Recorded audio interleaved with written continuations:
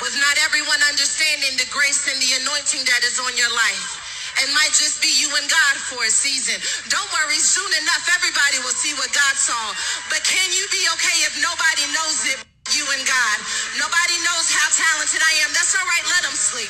Nobody knows how gifted I am. That's all right, let them sleep. Because you're not ready for it to be exposed anyway. But God will sit you in the room to give you a preview of what the room feels like before the room knows that it's you. Because I want you to see the character of all the people who are going to be around you before they know that you're king. Because when they find out you're king, they may want something from you. I need you to be okay with not everyone understanding the grace and the anointing that is on your life.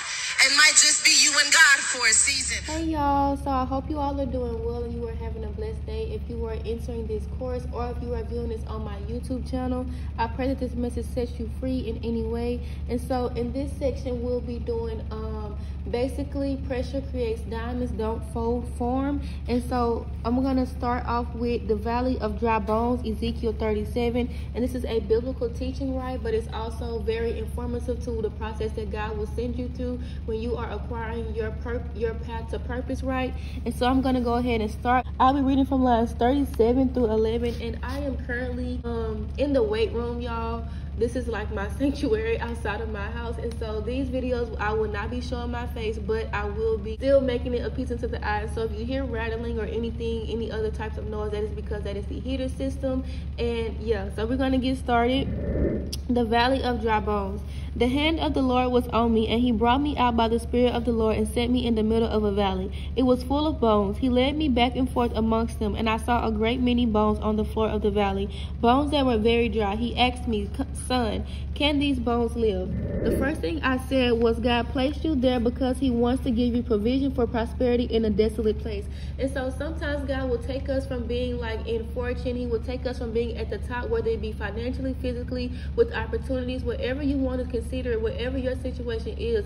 God will take us from that place and purposely sit us in a valley of dry bones. It literally says the hand of the Lord was on me, and he brought me out by the Spirit of the Lord and set me in the middle of a valley. God will purposely take you from where you are physically and spiritually, put you in a barren place. And sometimes this can also be physically putting you in a barren place. It just depends on your situation. God purposely placed Ezekiel there because he wanted him to see the provision that God had for him. And when it's time to go to the next level of your calling, of your life, on your path to purpose, God will purposely take you down from where you currently are and sit you somewhere desolate to show you the spiritual gifts within you, to show you the connection that God has for you. This is not limited to ministry. This can be literally in any fashion, shape, or form. Whatever your purpose is, you have to seek God according to that for you. But God will purposely take you and put you in a desolate place to show you more provision, not only for what he's going to do, but what he's going to use you to accomplish through you. He asked me, "Son of man, can these bones live?" I said, "Sovereign Lord, you know alone." Then he said to me, "Prophesy to these bones and say to them, dry bones, hear the word of the Lord. This is what the Sovereign Lord says to these bones. I will make breath into you and you will come to life. I will attach tendons to you and make flesh come upon you and cover you with skin. I will put breath in you and you will come to life. Then you will know that I am the Lord." And so going to point 2, it gives you sight to see, but also simultaneously test your ability to receive vision. The ability to see what has not yet come to pass. So this goes by us walking by faith and not by sight. And so when God starts to give you visions, dreams, and revelations of what he is going to do, the test is sometimes in believing in what has not come to pass yet. And so God purposely asked Ezekiel a rhetorical question because God already knew what was going to happen. He knew what he was going to use Ezekiel for. But because Ezekiel was in a barren place, he could not see the provision that God wanted to give him. And so God purposely spoke directly to him. He asked him a question. Ezekiel responded, and then he gave him instructions. He said, "Prophesy to these bones and say to them, dry bones, hear the word of the Lord. This is what the Sovereign Lord says to these bones." Whatever your calling is, whatever your situation is, God is going to use you to speak through you, whether that be through literal messages, your fashion, your dancing, your music, whatever the case may be. God is going to use you to prophesy, to speak a message, to speak upliftment, to speak life into things that are already there. It also says, "Then you will know that I am the Lord." Lord. Yeah, everybody's purpose is linked back to giving glory to God. It's linked to showing who God truly is so that we can bring more souls into the kingdom of salvation. Once again, this is not just limited to ministry, but if you have a calling in ministry, being a prophet, being a messenger, an apostle, whatever you want to call it, that is especially your role and your title. But everybody in the kingdom has a role and an assignment. So whatever your assignment is, God can still use you in the exact same way, but according to your path to purpose. And so going forth, it says, so I prophesied as I was commanded, and as I was prophesying, there was a noise, a rattling sound, and the bones came together. Bone to bone I looked, and tendons and flesh appeared on them, and skin covered them. There was no breath in them.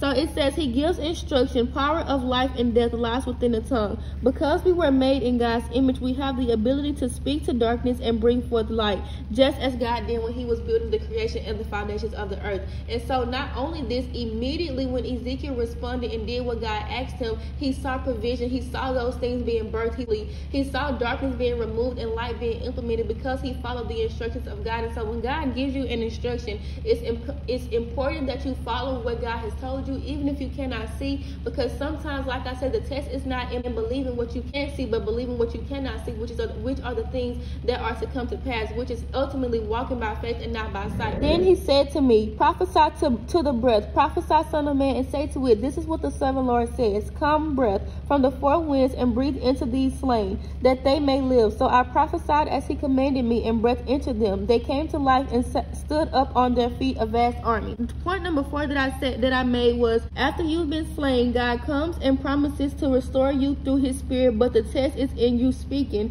what God has revealed to you. Is, do you truly believe? Because your belief, your faith can actually move mountains that in the flesh cannot be moved. And sometimes God won't move a mountain in the flesh until in the spirit you are able to truly believe and truly move a mountain spiritually, because you're able to break strongholds off of yourself, off of your career, off of your purpose and spirit. And so until you reach that point, God can't use you. But once again, do you truly believe? As Ezekiel spoke, everything that God said happened. So also in this, it was a strengthening of gifts, because maybe Ezekiel had a glimpse of his prophetic gifts. Maybe he had a glimpse of what God wanted to do through him. But in that moment, God literally revealed his spirit in an instant. He gave an instruction and Ezekiel followed. And in that moment, instantaneous, Ezekiel saw the actions of things coming to pass. It started with Ezekiel not believing, being unsure. He still stepped out on faith. He still began to move when God told him to move. He still spoke when God told him to speak. And because of that, he saw life being entered into things that were dead, that were slain.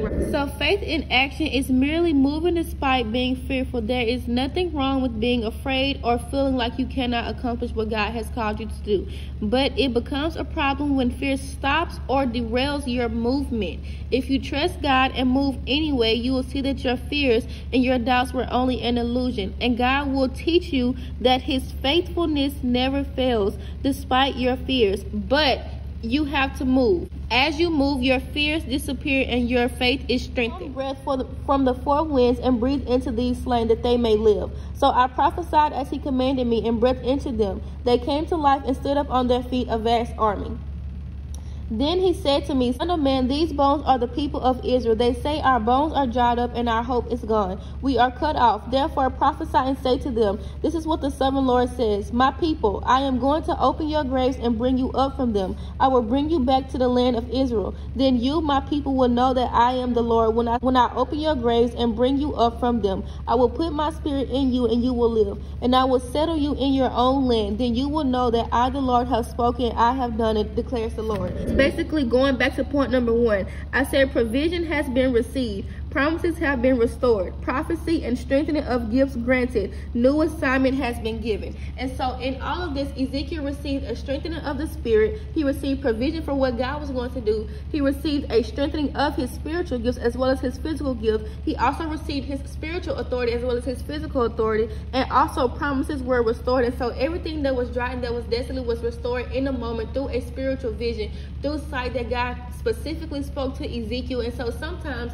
God will speak something specifically to you before it comes to pass, because he needs you to be the one to believe, because he's going to move through you. And so at this point, God is giving him his promises as well as provisions for what he has for the people of Israel. Whoever you are called to, wherever you are called to, I had to give myself a pep talk today and tell myself, like, if you give up, then the people who are connected to you are going to give up. Your purpose, your calling is bigger than you. So I need you to learn how to fight, how to warfare in the spirit, how to move despite your disbelief, because that can be the very thing that breaks chains off of you. You don't have to be fearless. You don't have to have it all figured out. God just needs you to move, and as you move, your faith will meet you along the way. And sometimes even you moving when you're unsure is still your faith, because you're still moving towards that goal. Every day is not going to be a good day. It's not going to be peaches and rainbows. Sometimes you're going to be down and out. You're going to be in emotional distress. You're going to want to quit. You're going to be tired, but it's not important, because your emotions are misleading. And so I need y'all to learn how to seek God's spirit over what you feel emotionally.